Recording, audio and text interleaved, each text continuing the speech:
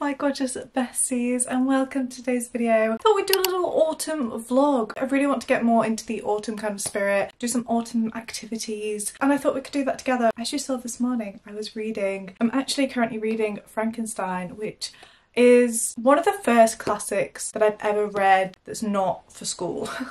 Or for college or anything like that. I actually did English Lit at college, so anything that wasn't for school or for college is the first classic that I've actually picked up on my own accord in a way. And how am I finding it so far? It's kind of hard to get used to, which is to be expected, I think. I just think naturally the way a lot of classics are written don't naturally compute in my head. Like, it feels like effort to read them. This is split into 3 volumes and it's not actually as thick as it looks because there's quite a long introduction which I didn't read. And also there's lots of stuff afterwards. So it's actually only about a 220-page book, which isn't long at all. But because of the writing style, it takes me a lot longer to read one page than it does books that I'm used to reading. But I finished volume 1, it's split up into 3 volumes. So I'm about a third of the way through. It's weird because I feel like a lot of the writing is very, very long-winded, but then the plot is really fast paced. It's like everything but the plot is so long-winded and takes up the most of the book. The actual plot happens in like 1 paragraph and I'm like, oh, okay, that's quite drastic and that's just happened. So it's interesting because it's obviously very different to what I'm used to reading. I really wanted to read this before this Christmas because basically me and my family have a Christmas Eve tradition. It's basically like Secret Santa, but it's just books. So we get one person in secret that we have to buy a book for. And this was actually the book that I received from my brother, and I really wanted to read it before this Christmas Eve just because I feel like it's nice to have read the one from last year before we get our next one. And I saved it for October just because I thought it's a gothic tale kind of vibe. World's most famous work of horror fiction, which I thought would just be perfect for spooky season, for the October vibes. So that's why I'm reading it this month. And I have been wanting to get more into classics. I have a few others that are kind of on my radar. The main 2 are Pride and Prejudice, because I can't actually believe that I have never read that book, and also Wuthering Heights, which I think is also in Yorkshire, and I'm from Yorkshire, so that makes me really happy.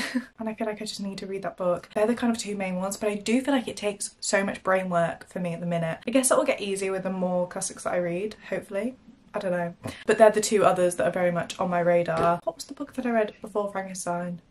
I read The Cinnamon Bun Bookstore by Laura Gilmore, which, let me get it. Which, first of all, this cover, so cute. Drastically different from Frankenstein.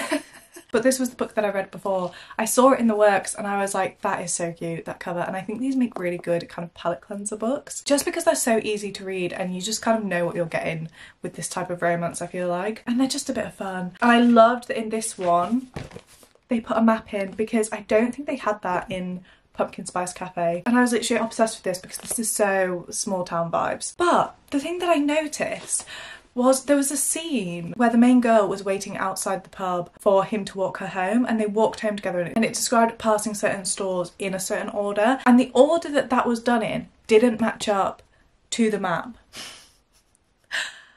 Which I had to reread it so many times because I was like, surely I'm just not understanding right. Like, surely it can't be wrong. But I think it was, which makes me sad. But I'm so here for the map. I'm so here for it. This was really cute. I will say, not an autumn read.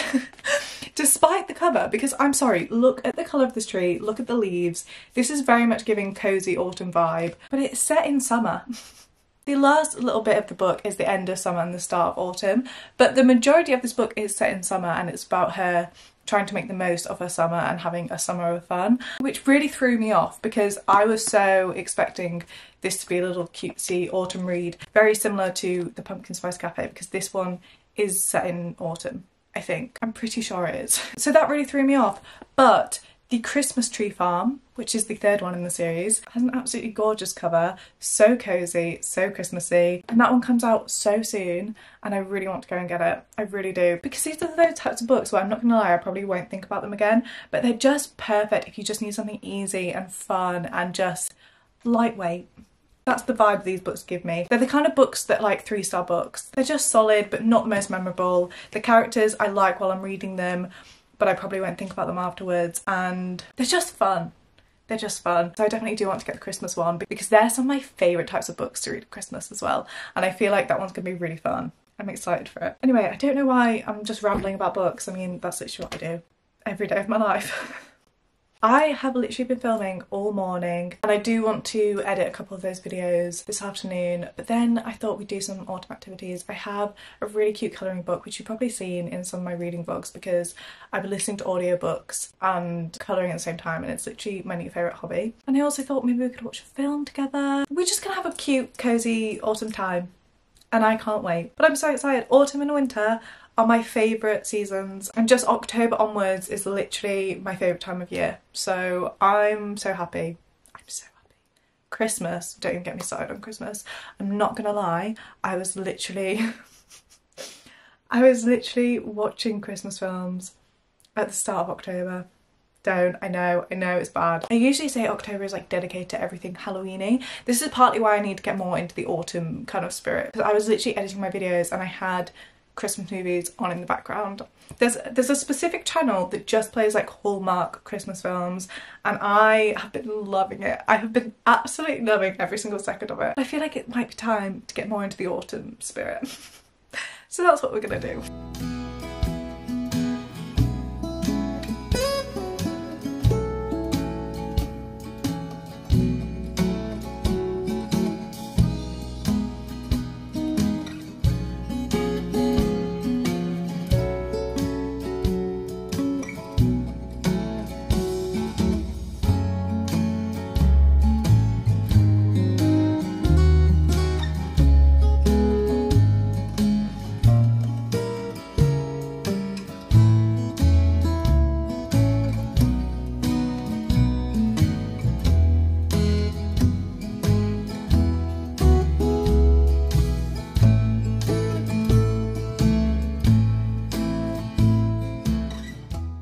Do some colouring together. I am obsessed with colouring and I just feel like it's such an autumn activity. I don't know why. I also have like a summer colouring book, so I don't really know why I feel like that, but I feel like I do most of it in autumn winter time. I recently bought these. They are so cute. I'm literally obsessed.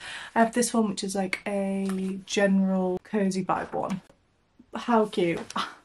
I'm obsessed. I literally love it. There's just so many cute cosy ones to do. This is one of my favourite ones that I've done so far. But I also have the spooky vibes one, which I wanted to do this month because it's all like Halloween themed and it's got like ghosts and witchy stuff. It's just very much giving Halloween vibes.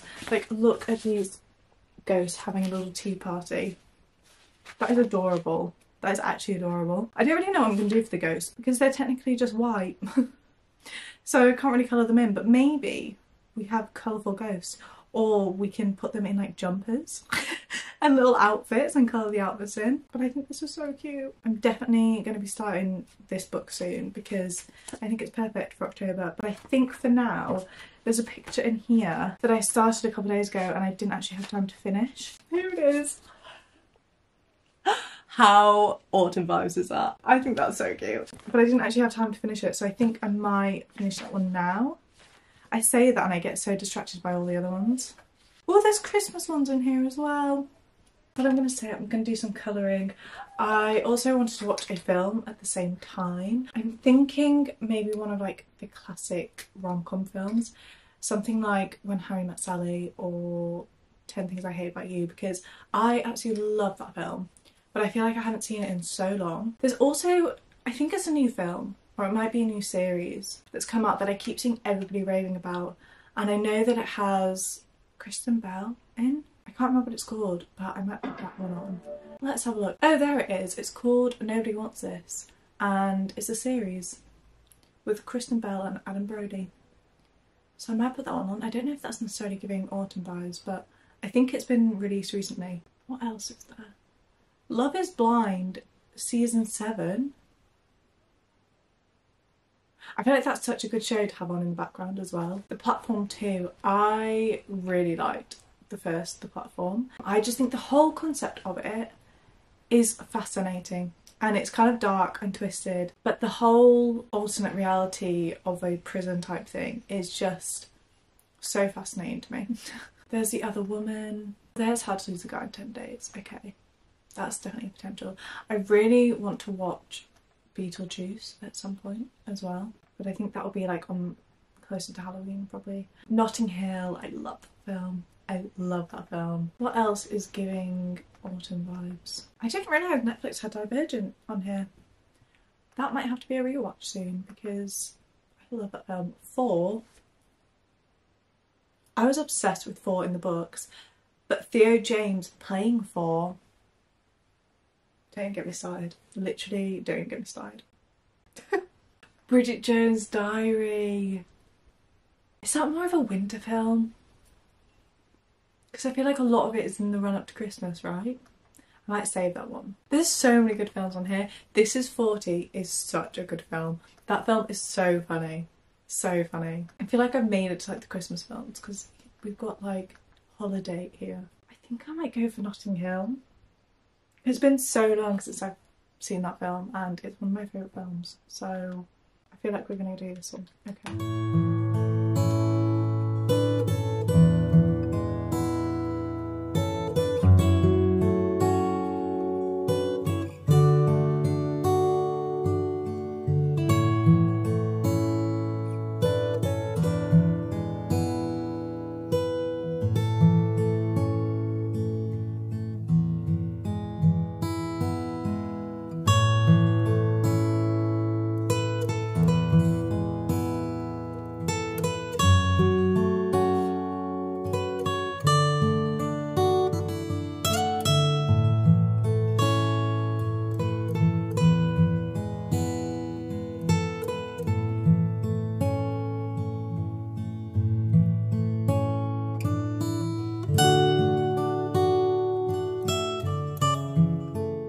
It's literally 2 in the morning. You can't see that. It's 2 in the morning right now. If there's one thing about me, it's that I am 100% a night owl. I don't know what it is. I feel like I've always been like this. I just will literally go to bed at like 2 AM, 3 AM. And this is actually the time of day that I get most of my reading done as well. As you know, I'm reading Frankenstein. I will say that this one takes a lot of brain power. To the point where I kind of feel like I should start another book alongside this. Why is that such a jump scare literally every time I lift that up? But I feel like it would have been a good idea to start another one at the same time as this, just so when it gets to later on, when my brain's more tired, I can read something else that doesn't require as much concentration as this one does. I'm just over halfway through. I actually went into the story not really knowing much about it. The only thing that I can think that I know about Frankenstein in general is that one Wizards Away to the Place episode where Justin makes his own monster and it like follows him around the school. Does anyone else remember that episode? Because I was obsessed with Wizards Away to the Place and I feel like that was my only real knowledge of Frankenstein and Frankenstein's monster. Which is so random. But I actually went into this not really knowing that much about it and like what the actual story was, but it's kind of surprised me. I'm currently in the middle of volume 2 and I feel so bad for the monster. I feel so bad for him. It basically follows him out in the world and he's kind of got lost, doesn't really know where he's going, doesn't really know what the world is like. And every village that he goes into, because he's so big and he's scary looking and he looks like a monster, all the villagers like scream and run away from him all the time and it makes me feel really bad for him, to the point where it made him feel really bad. And then he went out into the woods and like lived there for a bit, and then he found a little cottage which had an old man and a sister and a brother that lived there, and he found this heart that was basically overlooking the cottage, and he just spent days and days just watching them and observing them and how they interact with each other, and he's learning things from them. Like he's learning how to speak, he's learning how to read, and they don't even know that he's there. He's just watching them and wishing that he could be friends with them, and he literally just wants to be loved.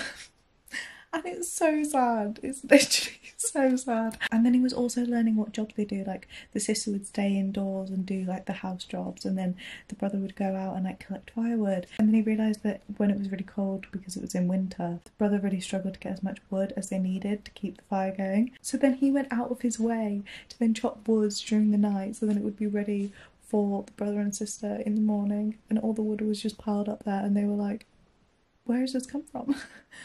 And he doesn't want to approach them to be friends because he can't speak properly, and he knows that when they see him they'll probably be really scared, and he wants to be able to like communicate the fact that he's not actually scary and he just wants a friend.